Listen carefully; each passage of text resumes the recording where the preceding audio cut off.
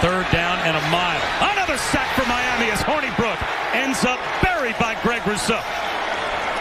Rousseau, they line him up over the center, they get him on the guard, and then his athleticism and strength on the delayed blitz. Run their program and haven't found them. Hornibrook under pressure. The Miami pass rush gets home again.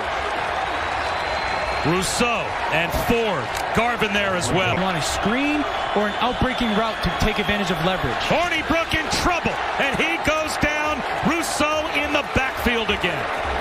He has been unblockable the last couple of weeks. Alex Hornibrook never had a chance to get that ball out. Stopping or staying out of 3rd and 15 plus. Here comes the rush again, and down he goes again. Tripped up by guess who? Greg Rousseau. 4 sacks for Gregory Rousseau.